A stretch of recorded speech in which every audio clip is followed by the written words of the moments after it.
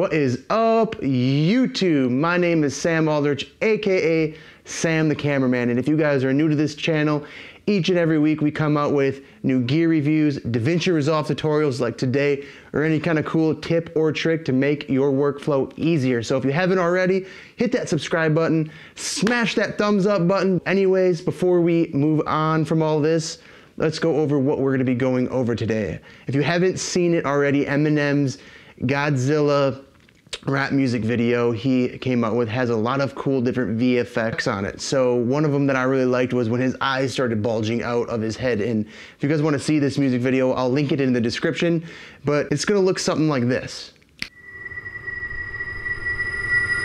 And it's just something cool like that that you can add into any of your videos to kind of add like a cool little bulging eye effect. But let's not waste any more time. Let's get right into DaVinci Resolve, and I'm going to show you guys how easy this VFX effect truly is. Alright guys, now that we are back here in DaVinci Resolve yet again, we have our clip in the timeline. As you can see, it is the same clip that you guys saw in the intro to this video. My eyes just looking weird.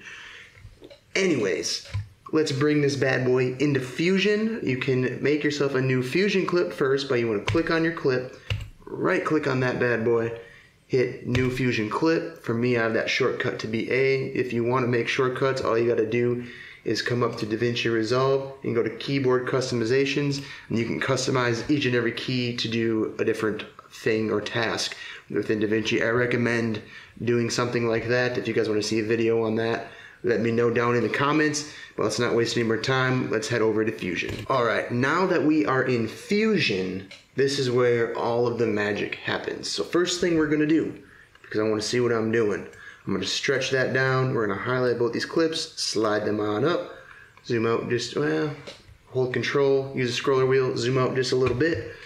Now we're looking good. All right, first thing we wanna do is we wanna select the media one in. That's going to be the one right here on the left. All right, then you're going to hit Shift Spacebar, and this is going to pop up your quick selection tool. Now what we want to do is select our grid warp. Now I already have it typed in, but if it isn't there, all you got to do is type in grid warp, and it's going to pop right up. It's going to look like this. Select it, push add, and just like that, we got our grid on our clip. And if you grab a hold of it, you can see it does all kinds of warping and weird stuff, but we have to make sure it's sized up to our eye. We have to track it on our eye, but don't worry, it's a lot easier than it seems. So the first thing we want to do is we want to go to Source up here in the Inspector tab. If you don't see it and it looks like this, just come up here, hit Inspector, and under Show, it'll already be on Destination, but we want to hit Source, and instead of Region, do Selected.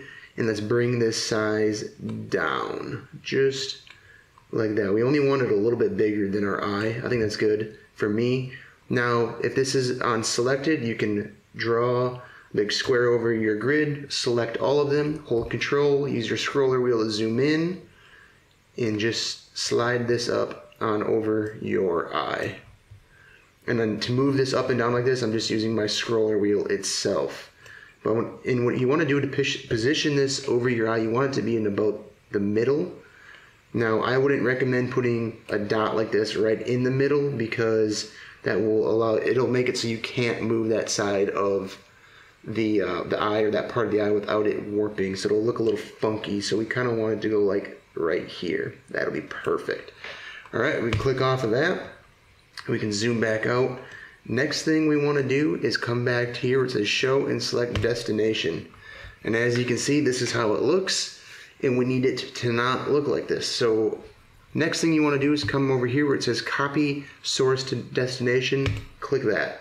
And just like that, it zooms right back out. And we want to see the whole picture, we want to see everything going on in this.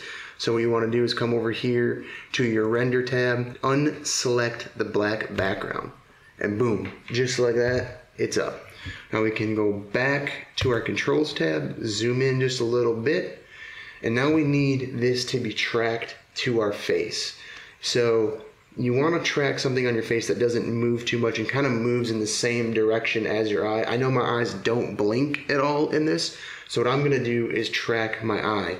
So what you're going to do is come over where it says Center, right click, go modify with, and we're gonna go tracker position. And that's gonna pop a tracker up right down here.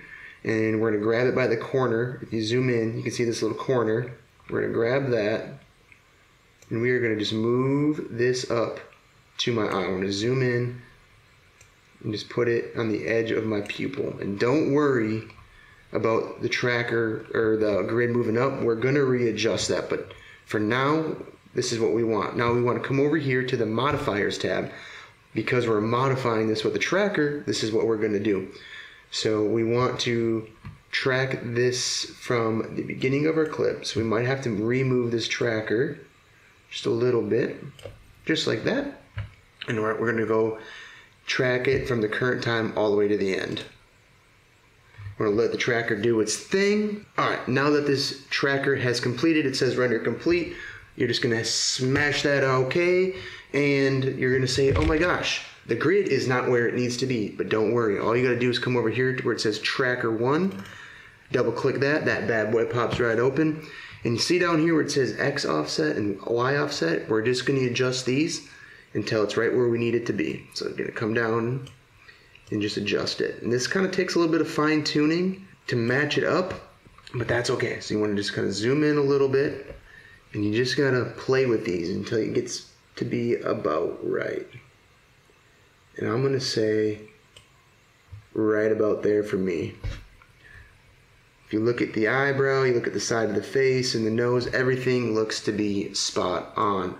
All right, and now what we can do is come back to the Tools tab right up here, and we can select these little points, make sure we are under selected, and we can now start to warp our eye and make it big.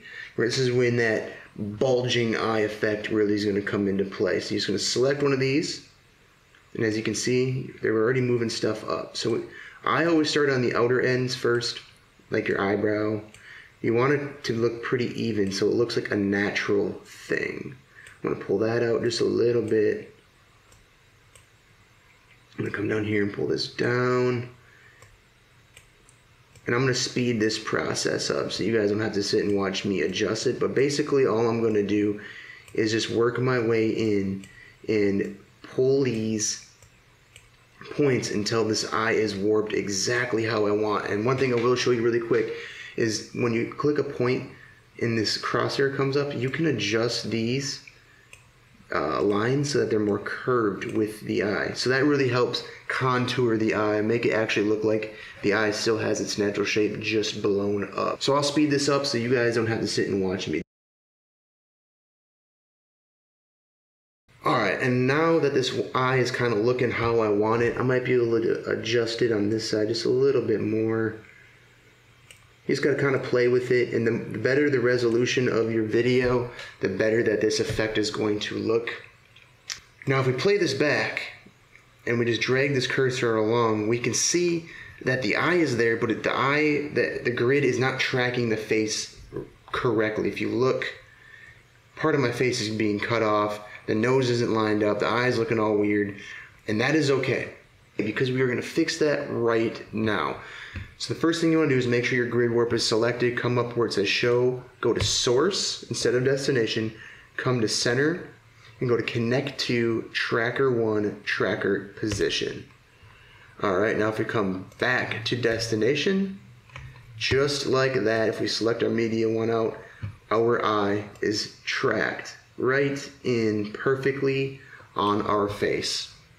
And it is that simple. If you wanted to also do this to the right side of your face or the right eye, and you could actually do this to any part of your body or any object within your frame, but if we wanted to do this to the right eye, all you do is make sure none of your nodes are selected, hit shift spacebar, type in grid warp again, we're going to hit add, and what we want to do is grab it from the media 1 and just drag it right into grid warp 2.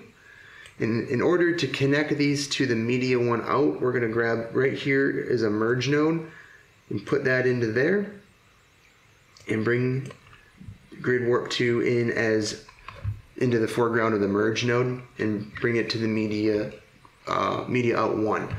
But Now what you would do is you would just go through that same exact process as we did on grid warp 1. So it's a really easy effect to do, and like I said, you can add this to any object or any part of your body. It's really cool for different music videos, like how Eminem utilized it, or just any kind of cool video that you guys do. If you guys like this tutorial, make sure you let me know down in the comments, and if you want to see other cool fusion tutorials, let me know down in the comments. But until the next one, guys, I'll catch you later.